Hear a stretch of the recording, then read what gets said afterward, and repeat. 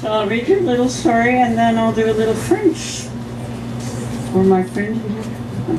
I did it yesterday and I love it.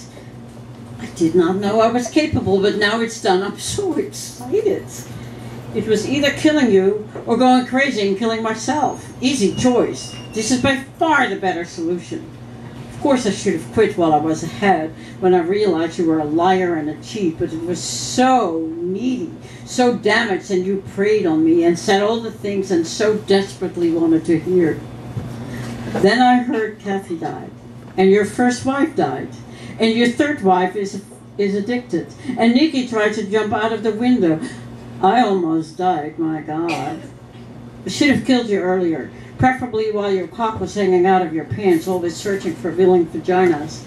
But I did not grasp how cruel you were. Don't you love that word? Were? Past tense. Were? We met at the beach. Delicious. I always do my best things at the beach. I had my good old kitchen knife with me, the one I used when I made all those fantastic meals for you. Poignant detail. What a moment. You started saying things, bullshit things. I don't think you know the difference between your lies and the truth. I saw what a disturbed narcissist you were. The fact that you are smart and educated deluded me. I told you everything I had wanted to say for years, how mean you were and cruel, how devastating your behavior was. His face changed, finally. He waited to walk away. He wanted to walk away, as usual, when he heard things he did not like. But I said, I can kill you with this knife while you look at me. You could even kiss me while the life leaves your body. You can also walk away and I will have to stab you in the back, which is so disappointing. He turned, not believing. He thought it was a big joke. I moved toward him, gave him a kiss, the softest, gentlest, most passionate kiss I ever gave him. And he kissed me back, just like I taught him. The kiss of death indeed. Smart guy. I pulled my arm back and pushed the knife into his heart. He looked at me in disbelief and resignation and stood there. Geez, I had not expected that. Did I not push the knife deep enough? But then he started to sink to his knees. What a sight!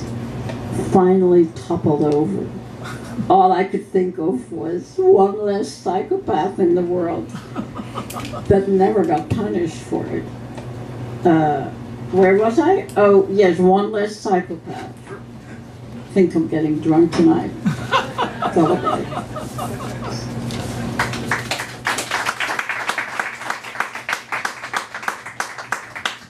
Different side of you. Viens. Viens, visite-moi pendant la nuit, quand l'ombre cache la vérité.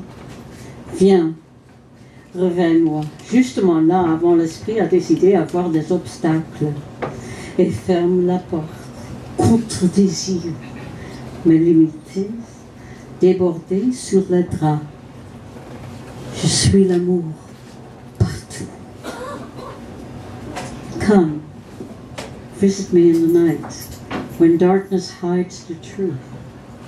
Come, wake me up, precisely then, before my mind decides, sees obstacles and shuts the doors against desire. My boundaries spill over on my sheet. I'm everywhere in love. Thank you.